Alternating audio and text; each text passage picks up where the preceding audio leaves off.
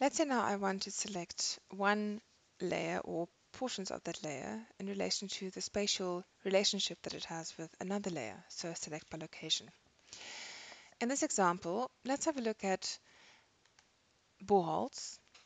And I have a layer called suitable farms that are farms that have a certain perimeter and also a certain price associated with them.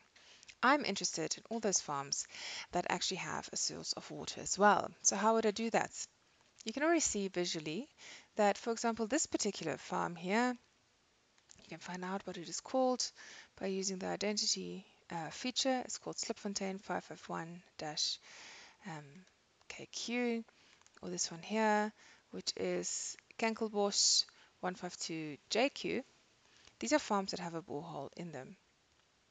These areas are farms, there might be farms there, and you can see if there are in fact farms there, they are.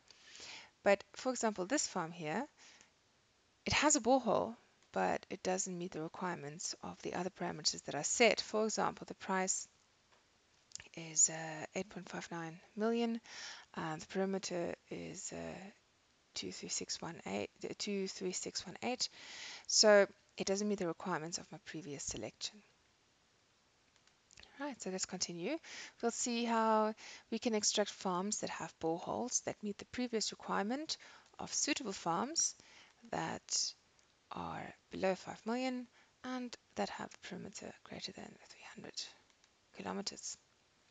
Now, to do that, we can do a selection, select by location. I would like to select features from the farms, the suitable farms, not the boreholes. I'm interested in the farms that have boreholes, not boreholes that are within farms. So it's a different type of selection. So I want to select from the farms that have boreholes, which is here. You can select the layer there. And the spatial selection method tells you how you're going to evaluate. For example, intersect is that layer needs to intersect with the other layer in some way. It can have the same kind of boundary, it can be within it, anything like that. You can also have contain the source layer features. Now, if it was the other way around, if I would want to select,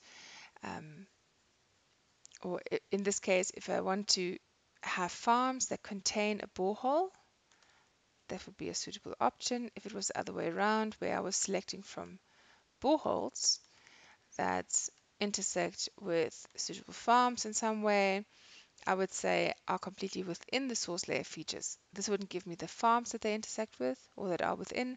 However, it will tell me the boreholes that are within such farms.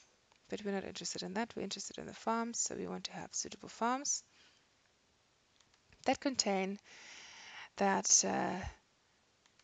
completely contain the boreholes. I would say apply. They're selected. So they show up highlighted. There's only 4 of them. It's still a temporary layer, so I'm going to right click, say data, export data, give it a suitable name. So farms with boreholes, say OK, and that layer will be added to your map. So there we are. Out of this entire data set, only these 4 farms have a perimeter exceeding 300 kilometers. They have a cell value that is not exceeding 5 million, and they also have a borehole.